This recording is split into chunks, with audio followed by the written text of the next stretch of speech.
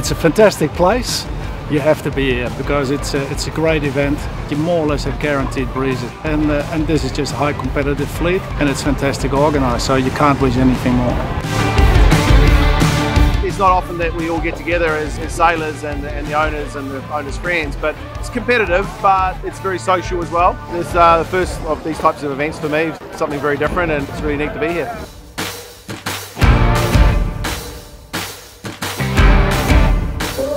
Palma is special. Palma, the breeze is special, the people here are special.